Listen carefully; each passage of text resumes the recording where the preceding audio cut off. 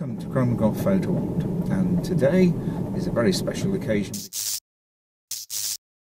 because it's the first time I've taken the big camera, aka the Intrepid 4x5, out on a shoot since that fateful morning at Avebury Stone Circle, and I'm very much looking forward to it. I'm going to a local place that I know well called Helman Tor. I'm hoping for sunset light. It's now about 20 past 6. Sunset being around about 8 o'clock. There are usually clear views all around in that place, but of course who knows where the clouds will be in an hour and 40 minutes.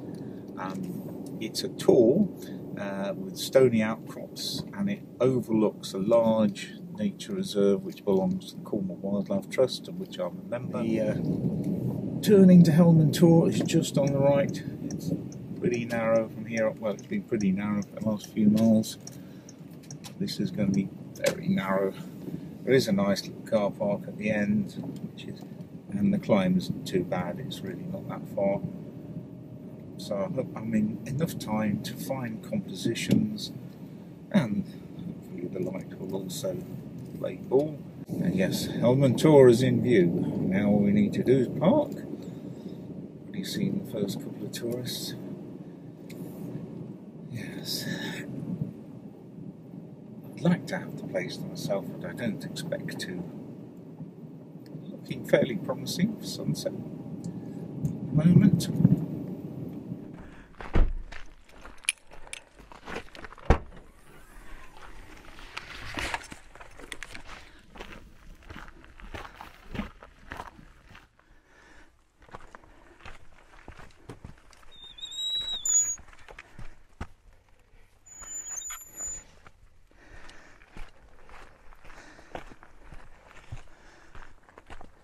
This is all part of a nature reserve extending to the landscape below, and I'll just turn around.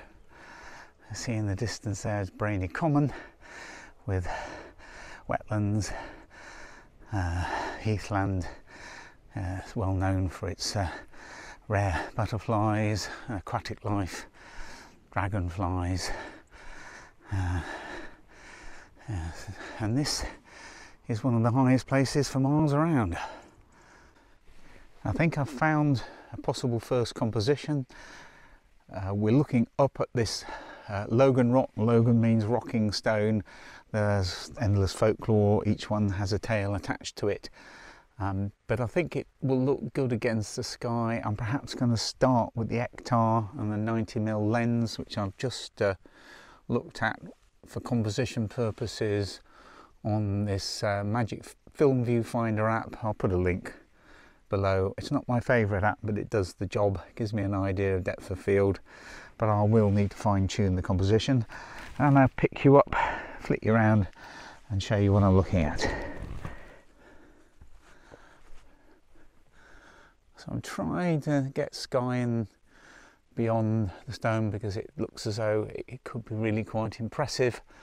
Let's see how it works out metering wise. Sun's behind a cloud at the moment, but I think it will shortly dip below, and then there will be periods where the sun will more or less strike this directly, which should give a nice glow. But of course you don't know if that will actually happen. Clouds move, things change, but it's really still quite pleasant at the moment. Okay, let's get on with this.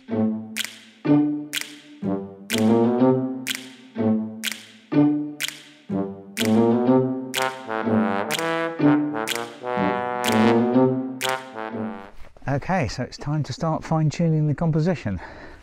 Let's get the dark cloth out and have a look what we can see. Sun's out again, just as I expected. It's going to go through the cloud again, but I still think there will be some sun later on.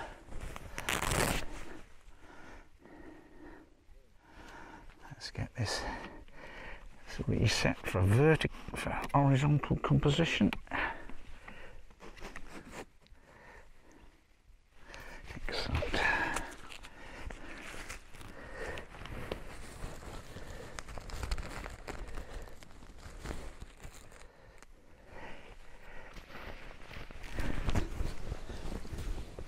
Oh yes, nice bright image. Need to be looking up a bit more. Alternatively, we could just use a bit of rise. I think that's about as much rise as we can get. There we go. So, if we go in the foreground, the rock, got those other things. Now, get it properly focused, which might be a slight struggle. Okay, time for the loop. Okay, so I think we're focused now. Now to get loaded with some film and take a light meter reading. Just before I do that though, just going to take a quick snap with the Nikon FE. Things look nice. F16 or maybe an 8 at F32. So there we are, there's an additional bonus shot with the Nikon. Let's stick him away again and let's get some film loaded. Oh, let's get a night meter reading. So for mid-grey it's saying 12 and a third. 12 and a third. So yeah, second to between 16 and 22. So I'm going to go for an 8th at between F22 and F32. That should give me plenty of depth of field. Let's get it. So let's get him loaded. Take shot number 1. So let's just check everything's locked in. Got a bit of front rise on here. Cable release is attached. So what did I say? Right, shutter is cocked. I'm going to do a trial exposure. Okay, that seems to be working. So I'm going to take the exposure. So is it dark slide out? Let's check that's all cocked and ready to go. Oh, between an 1/8 of a second. Let's try to check the exposure speed. 1/8 between 22 and 32. Right, corrected that, could have made an error there. So, shutter cocked again. Dark slide out. Okay, let's get that all lined up. Shutter cocked. Exposure made. Turn dark side round. Right, one done.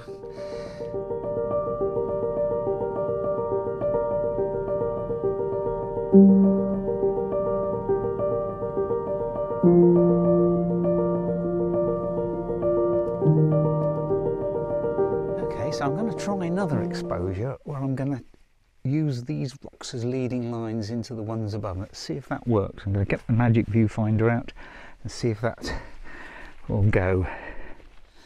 Just have to be slightly further back, I think.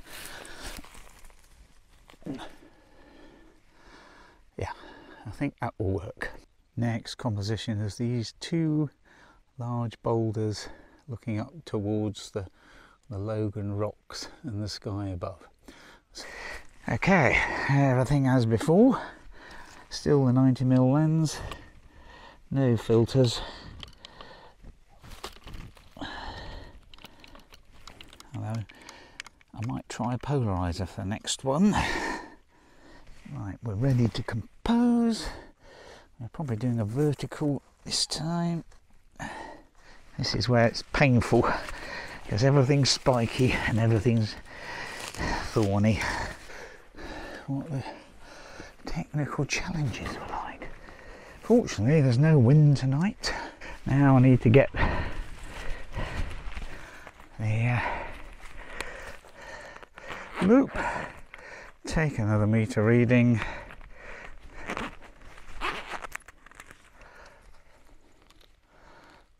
Yeah, so just about 11. So that will take us at something like half a second at f32. Right, loop. So I'm just going to add a tiny bit of front tilt, help with the focusing, not too much, just a degree or two. That's looking not too bad. Right, time to make an exposure. Once the light is good, so we're going to go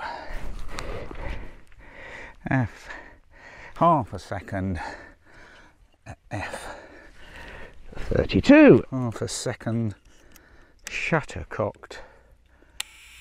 That's working. Right, shutter cocked again, dark slide out, everything's locked in, light's still good. Make the exposure.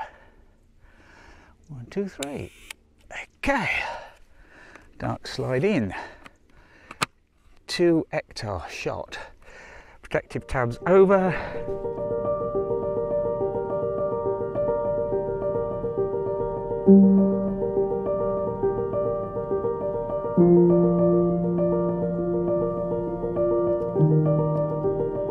Okay, so this composition just about lined up.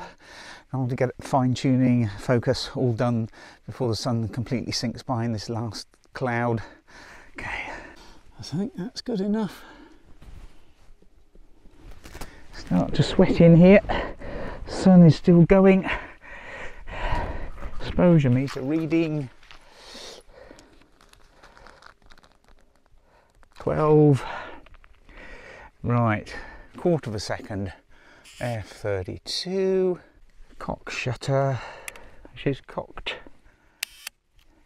Okay, it's all ready. First sheet of Ektachrome 100 film.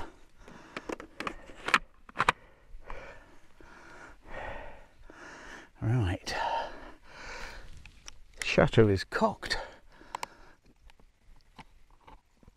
Dark slide out.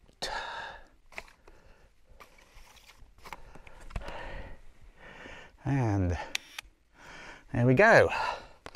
Dark side back in the other way.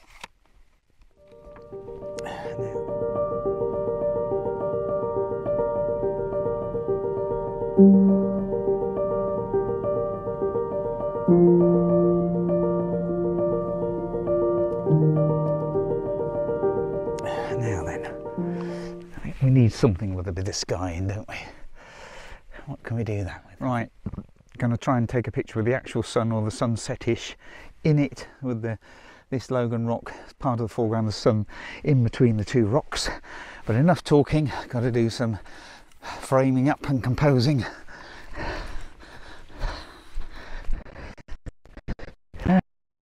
Yes, that's a good point. Okay, we're all level. It's just facing a bit back, so right, now we're level. Let's get the composition set up.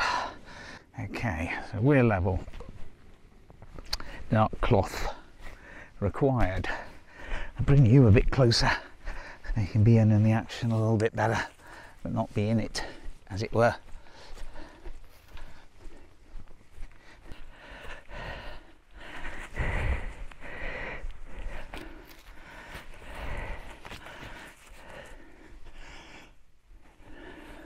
Right, composition setup. This is a true sunset picture, Ektar 100, taking light meter readings now.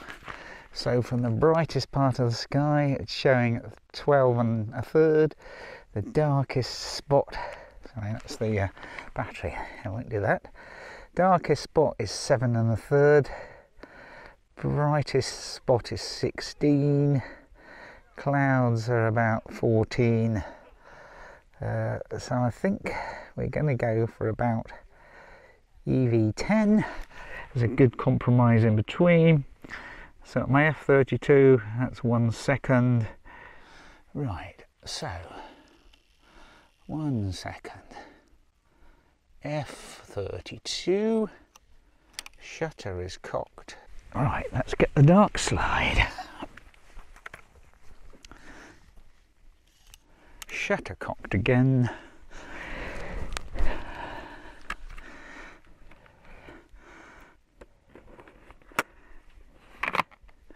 Okay, so the sun is coming back.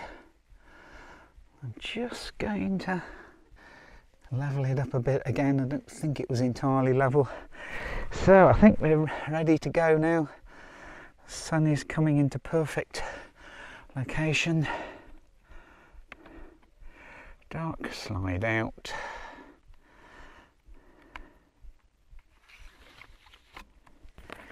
Okay, and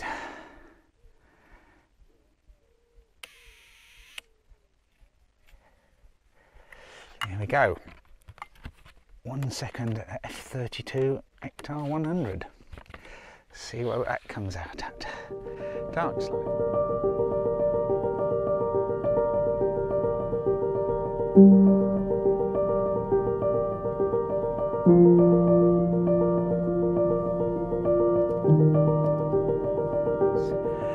So that, I think, is us done for the night.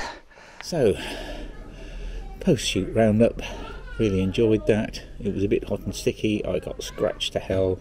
I'm celebrating with tonight's is a pint of Thatcher's. So, Thatcher's, if you're watching this, get in touch. Enjoying this pint very much, it tastes good. It's still a beautiful evening. Can't believe it's the end of August. In Cornwall normally it's raining and soggy, and yeah, that's normal for us, but the fact that it isn't shows what an unusual summer it's been. I think we are due to start getting some rain soon, which might be interesting from the point of view of bringing up more fungi, more interesting landscape opportunities. But I'll definitely be getting out the 4.5 again, although I may not be shooting colour due to the very high cost. Anyway, enough talking, signing off.